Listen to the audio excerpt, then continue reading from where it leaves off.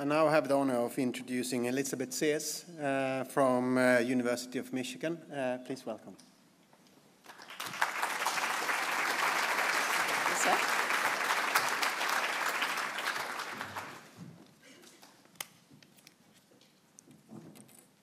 Thank you. I think there are quite a number of connections between the last paper and this.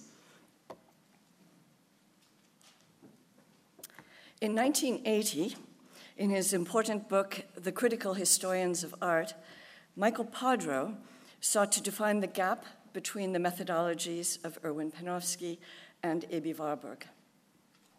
While he acknowledged that the interests of the two scholars overlapped, that Panofsky had worked in Warburg's ambience in Hamburg, and that some of Panofsky's early work was published by the Warburg Library, this, Padro said, should not obscure the differences. In no writer was the conception of art as like knowledge so elaborately developed as by Panofsky. In no writer had art been so integrated into the sense of social behavior as by Warburg. In setting up the provocative antithesis, Padro, in a good way, was seeking to unsettle the prevailing narrative according to which Panofsky, disciple-like, logically fulfilled and seamlessly developed Warburgian potentials. Padro, who himself had strong ties with the Warburg Institute, was participating in the wave of disciplinary self-awareness and self-critique that came about as the new art history gathered force. This was the time when Panofsky's colossally influential brand of iconological study was coming under intense critical scrutiny. And concurrently, Warburg's star was rising. In Anglophone circles, Panofsky's later works in English were, of course, best known and most targeted. That is, the works produced after 1933, after Panofsky had been dismissed from the University of Hamburg as a non-Aryan, and after he had landed at Princeton's Institute for Advanced Study. Critique, and I'm speaking largely of Anglophone and even of American situation, devolved into topoi.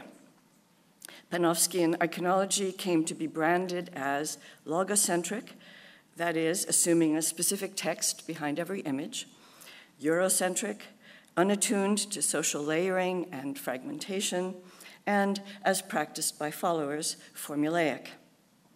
Warburg's iconology is seen to offer alternatives.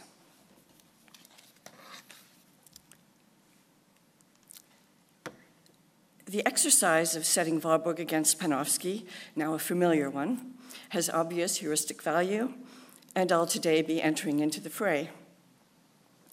Whereas Padro arrived at his antithesis by analyzing text alone, sola scriptura, I will be drawing on archival documents in an attempt to recover episodes of interchange between the two scholars. Methodologically, this represents the shift in the field, one might say, from studying scholarship solely as thought to investigating it also as a form of social behavior. Panofsky first met Warburg in Berlin, now this becomes relevant, in November 1915. And in December, he was inculcated in Warburg method by Warburg himself at the Warburg Library in Hamburg as part of a small invited group. He was 23 years old, Warburg was 49. Warburg was thus at his prime. The crippling mental breakdown that would send him to psychiatric clinics for 5 years, 1919 to 1924, was still in his future. Panofsky was at the very start of his career, already gaining notice, carving out his scholarly niche. Panofsky had studied with prominent art historians, formalists of different stripes, among them Wölflin, Goldschmidt, and the medievalist Vöge, his Doktorvater. His cognate fields were philosophy and history. In 1911, his research trajectory had been set when he entered a 2-year competition organized by the philosophical faculty at the University of Berlin, and he prepared a study on a set topic, Albrecht Dürer's art theory. He won the Grimm Prize for it in 1913, submitted the work as a doctoral dissertation in 1914, and published a revised version in 1915, as indicated in the title. The investigation of Dürer's aesthetics had propelled him into the study of Italian art theory and practice. We'll see this again, famous photo. In 1915, he was living in Berlin and continuing his studies as a member of Goldschmidt's famous seminar. This is all to say, when Panofsky made first contact with Warburg, he was a conventionally trained art historian, a Dürer man, with an interest in Renaissance artistic cultures on both sides of the Alps, conspicuously brilliant young scholar with a bent for questions of art theory, perspective, physiognomy, proportion, beauty. Now, Warburg traveled to Berlin again in November 1915, precisely to attend a meeting of the board of the Kunsthistorisches Institute in Florence. While there, he paid Goldschmidt a visit, and we now see that this would be an accustomed thing. These two were old friends. Goldschmidt arranged that Warburg meet the young men in his seminar. Much impressed, Warburg invited the group to Hamburg to visit his private research library, housed, we must remember, in the lower floors of his home. The KBW will be built, of course, in the lot next door in due course. He decided he would give a lecture and a tour and said that the students could stay a little bit longer to work in his library if they wished. Remarkably, there survives in the Warburg Institute archive a page of notes and 4 of originally 5 cardboard sheets on which Warburg listed the themes, images, and texts he would use to introduce Goldschmidt's students to the rationale of his library. Each sheet is dated 27 December 1915. And I want to thank Claudia Vedepol for having put me onto these some years ago and for helping with the transcription. On the reverse of one of the sheets is a set of lines, a sketch. I've reinforced these with PowerPoint. This indicates a layout. So we may imagine that Warburg gathered clusters of black and white photographs and fastened them to some sort of screen, a format he would use for later lectures and for drafts of plates of the famous pictorial atlas, Mnemosyne, left unfinished at his death in 1929. The first of my purposes today is to use these documents to reconstruct what Panofsky might have heard in 1915. My greater aim is to assess the impact of this first exposure to Warburg method and to revisit thereby certain standing questions. How did Panofsky perceive Warburg's work? What did he borrow? How did he transform it? To what ends? It will emerge, I believe, that early Warburg, indeed earliest Warburg, for that is what Warburg chose to present, provided the chief catalyst for the Warburgian strain in Panofsky's scholarship. This makes sense. Warburg's later ruminations, those developed during and after the time at the clinic in Kreuzlingen, largely unpublished,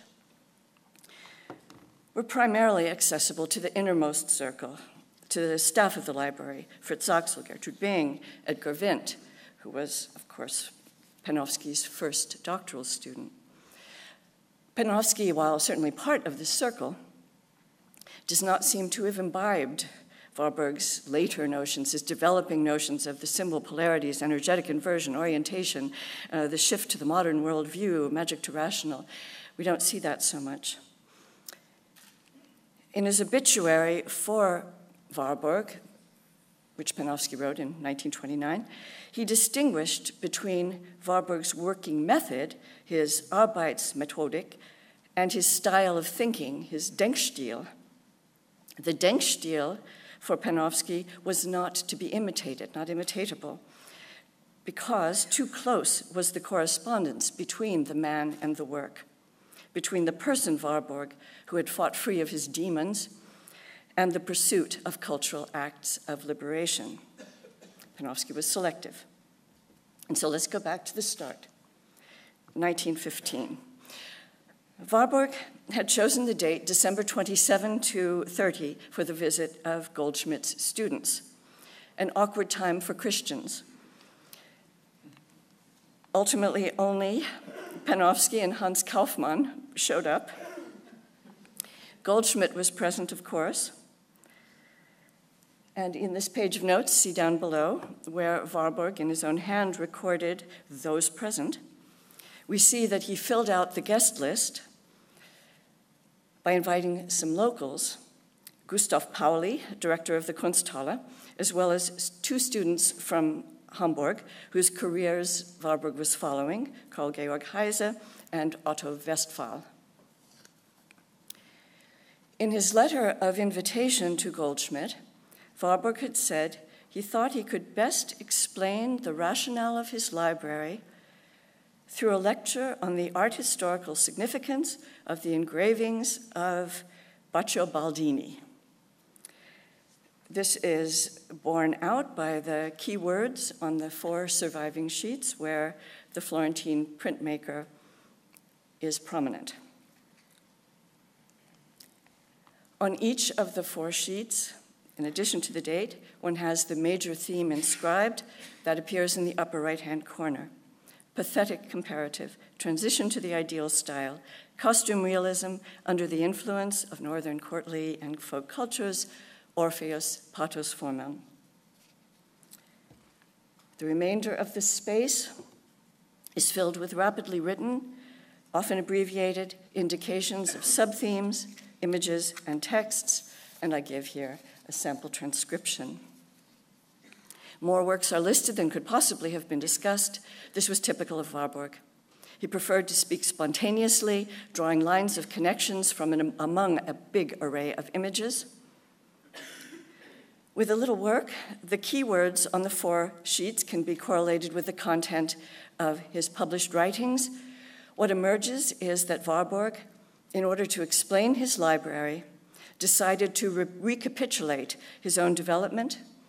He seems to have proceeded, more or less, from the dissertation on Botticelli through to the work on Dürer's Death of Orpheus of 1905, so kind of 1893 to 1905. This meant he largely confined himself to 15th century imagery, engaged with questions of style and the absorption of the antique, played up the theme of artistic exchange between Italy and the North, confined himself to secular iconography, drew in reference to Renaissance festivals, and emphasized the neglected forms of applied art, angewandte Kunst, prints, tapestries, etc., which we know he held to be crucial documents of expression and of transmission. The leitmotif of Warburg's lecture might be language of the body, and I show here, sort of to be amusing, the title page and a leaf from a 1910 addition to his library to emphasize the sheer unorthodoxy of things that came in. Not only did he have Darwin in Piderit, he had Die Sprache des Körpers. In here, and these would have been on the shelves of Mimic. Here are 4 of 721 photographs. One throws oneself forward and backward to communicate extreme and yet specific emotions. I can't live like this, I can't bear it. Warburg, of course, considered himself to be, above all, a student of expression, whose principal contribution lay in the domain of gesture, mimic. In the well-known letter already cited of 1903, written in fact to Goldschmidt, he classified himself as standing apart from those studying the history of artists, and among those in group 2, concerned with the history of style, which he called the science of typical forms. Historians of style, in his view, were those who study the constraints against which the heroic individual contends. Warburg's own contribution, he said, in 1903, was to study the constraints imposed on style by the way man communicates through mimetic expression. And so he opened his lecture to the Berlin students with bodily language. His treatment of the pathetic comparative began with this drawing by Botticelli. The issue was the effect of the insertion of agitated, intensifying elements derived from antique models. Second on the list was this Baldini print showing the cortege of Bacchus and Ariadne. Elsewhere, Warburg had called it the perfect embodiment of antiquity as the early Renaissance saw it.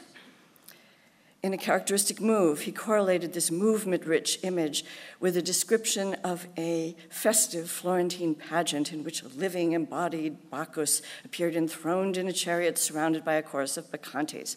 Life into art.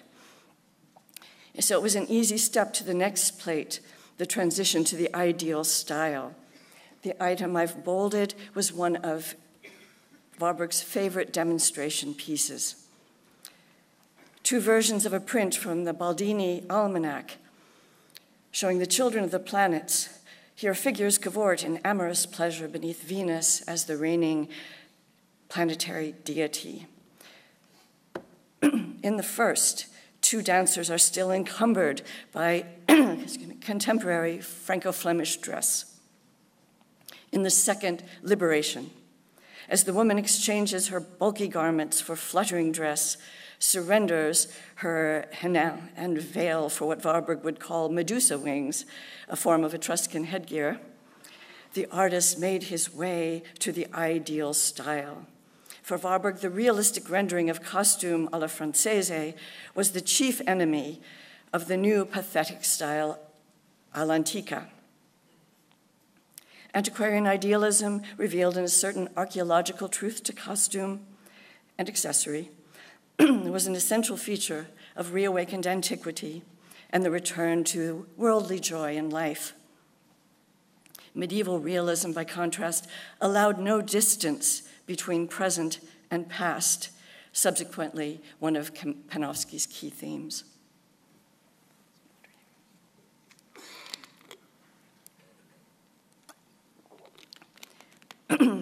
Warburg pursued this theme in the next sequence, costume realism, where the lessons of the applied arts were signaled. And then he turned to a screen all-important for Panofsky, The Death of Orpheus. There he could treat the recovery of authentic, pathetic types, focusing on the Dionysian element. Warburg drew directly from his 1905 essay, Dürer and Italian Antiquity, the essay in which he had introduced his famous coinage, pathos formel, to describe the circumscription of extreme emotion in forms that lived in memory. Young Dürer, drawing on a Mantuan print of violent death, had appropriated an archaeologically authentic type, echt antique, whose roots could be traced to ancient Greece. The type had been animated in drama by Poliziano in his Orfeo and in art by Pollaiuolo with his muscular rhetoric. And one must imagine that Warburg would have spoken to the Berlin students of his own work in excavating, quote, the long migration that brought antique superlatives of gesture from Athens by way of Rome, Mantua, and Florence to Nuremberg and the mind of Albrecht Dürer. Panofsky's scholarly future was in part adumbrated. Here comes Typengeschichte. 2 days later, Warburg gave a tour of his library, in which he brought home methodological points. Keywords on a surviving page of notes show his emphases. On the very top, an Institute for the Study of Expression. At the very bottom, an Institute for Methodological Overstepping of Boundaries. And in the middle, from content into form. What came next, I think, is very interesting. Panofsky had proceeded to Dresden. From there, he wrote a letter to Warburg that can be considered the first application of Warburg method by this figure. Panofsky seems to have been particularly gripped by the notion of pathos figures, as he called them, and his eye had been made alert to the transmission and transformation of bodily and gestural schemata. There, in the Königliche Gemäldegalerie, he was struck by the posture of an apostle in an image of the Transfiguration, the Metamorphosis. It was a work, as you see, then catalogued as Byzantine, now recognized to be 16th century Russian. Panofsky sent Warburg a sketch of the terrified onlooker, which he said harked back to our Eridanus figure. This hints at the contents of the lost plate. Warburg clearly used imagery of the constellations to chart Renaissance reclamation of echt antike forms. Warburg's reply to Panofsky's letter was at once cordial and corrective. He instead placed emphasis on the psychological roots of the image type and the function of the appropriation. He forwarded to Panofsky a black and white photograph of this wall painting from Herculaneum depicting the cult of Isis. And he suggested that the apostle's posture contains after echoes of the gestural movements of the ancient mysteries, a dramatic ordering that lives on even today in the sword dance and the moresca, quite a different thrust. And in this exchange, I think we already have a whiff of Padro's distinction between art as like knowledge and art as like social behavior. So, and I'll be drawing to a close now, 5 years later, Panofsky landed at the newly founded University of Hamburg, having been encouraged to habilitate there by Gustav Pauli, whom he had met during the 1915 visit of the seminar. Now memories, buried memories of that first and emphatic encounter with Warburg method could be reanimated. Warburg himself was absent, removed to mental clinics, and it was assumed he would never return, which I think is important. The library, still housed in his private home, was now directed by his former assistant, the Vienna-trained art historian Fritz Sachsel. Panofsky and Sachsel rapidly became friends and collaborators, and Sachsel the chief mediator of Warburg for Panofsky. Together they worked to forge a Hamburg School of Art History, a place where a student could pursue not only normal art history, but also the more controversial branch, which was iconography. Panofsky had quickly seen the possibilities. 1921, he wrote Sachsel that a link with the Warburg Library would mean that instead of a normal university seminar of the kind that could equally be found in Greifswald or Tübingen, the University of Hamburg would possess a fully individual research institute, one that provided means and matter and direction. To his old friend Kurt Batt, Panofsky explained just what access to the Warburg Library was giving him. The essential thing for me here in Hamburg is that the Warburg Library, whose program is the combination of the histories of art, philosophy, and religion, has greatly expanded my horizon, Gesichtskreis, and also offers me an invaluable opportunity for work. There's something very good about having together in a single laboratory all that is needed for knowledge of a historical phenomenon in its entire extent. And here he may show himself primed to absorb the neo-Kantian lessons of his new colleague, Ernst Cassirer, which were soon coming. During his very first teaching year, 1920-21, when he taught a class on Dürer, Panofsky decided to try his hand at a Warburgian study. By June 1921, he had completed Dürer's Attitude Toward Antiquity, which can only be seen as an homage and answer to development and reworking of Warburg's Dürer and Italian antiquity. And Georges Dudy Ubermann has in a different way pursued this comparison very nicely. It's poignant to recall the historical circumstances.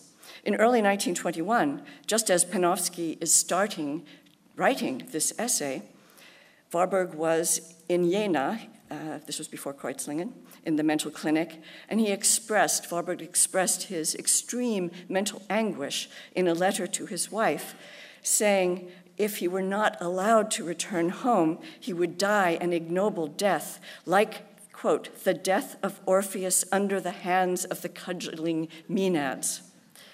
So powerfully was this pathos formel implanted in his own memory. Warburg, in his 1905 essay, has written, with obvious reference to Nietzsche, antiquity came to Dürer by way of Italian art, not merely as a Dionysian stimulant, but as a source of Apollonian clarity. Panofsky used his own essay to develop this insight at length. And in developing it, to a remarkable degree, he mapped out his future intellectual trajectory with respect to the Renaissance problem.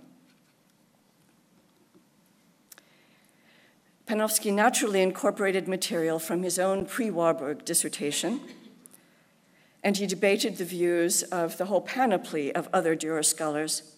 Still, he managed to weave a great many Warburgianisms into a synthetic new creation. Panofsky's signature moves are already in evidence. He can be seen rationalizing and systematizing on a philosophical basis. Whereas Warburg discusses types, Panofsky analyzes typification. The pathos formal, Warburg's visual superlative, is characterized by Panofsky as reductive, universalizing, implying moderation. If Warburg had focused on the function of the Dionysian, Panofsky harmonized the polarities. And here are two versions of the same quote by him. In Greek art, there is neither beauty without movement nor pathos without moderation. The Apollonian, one might say, is Dionysian in potentia, while Dionysian is Apollonian in actu. This characterization of the harmonious classical was crucial to Panofsky's project, providing the norm against which he could characterize mentalities, medieval versus Renaissance, Northern versus Italian, each defined by its attitude toward this antiquity. From Sachsel's point of view, Panofsky's essay was qualified as fully Warburgian. In a letter to Warburg in the clinic, Sachsel said that he had supplied Panofsky with a lot of material and noted that he was pleased that the library was motivating research in Warburg's mold. But Panofsky himself would later call Warburg's 1905 essay richtunggebend, direction setting, which is a little more ambiguous. Panofsky and Sachsel in those first years did a lot of thinking about what Warburg could offer scholarly practice and pedagogy. Warburg always had to be mediated. In 1922, to honor the absent Warburg and to please the Warburg family, Sachsel published an accessible introduction to Warburg's oeuvre with demonstrations. And he, we find from a later letter, involved Panofsky in writing this article, and one must imagine it was a clarifying experience for both, working through the whole corpus. Shortly after, the two began publishing together, exploring Warburgian potentials. They were complementary intellects. Typically, Sachsel would supply material and sort of latent theses, and then Panofsky would transform these into principles about which Sachsel would retain a healthy skepticism. In April 1924, to the surprise of all, Warburg returned home, semi-cured, and took control of his library and embarked on a remarkable expansionist program, including the construction of the new library building, pursuing new and active lines of research. But by this time, Panofsky was not so impressionable. He had already borrowed and built upon Warburg's ideas, had already integrated into his own projects. So Panofsky was not, of course, a disciple of Warburg with all that that implies. This was recognized by Hans Kaufmann, who we remember was present at the 1915 seminar. Kaufmann outlived his friend and prepared a lengthy obituary, In it, he called attention to Panofsky's eclecticism, his sequential engagements with the work of admired predecessors. Kaufmann persuasively summarized, Panofsky meisterte alle Instrumente. Panofsky mastered all instruments. So let me make one final point. In this paper, I've worked within a well-established art historical Denkform. The Warburg-Panofsky comparison is a form in which people have done a good deal of thinking, defining, clarifying. But it's not my sense that the future study of Warburg's reception will lie here, or if so, only as part of a much larger project. Scores of scholars aligned themselves at given moments with the Warburg project. This much has become clear to me in my work in the Warburg Institute archive. There are manifold ways to engage with Warburg's elusive but electrifying endeavor to find guidance among the fragments. Awareness of collective thinking about Warburg in the past, I would say, will help us to keep this study alive in our present. Thank you.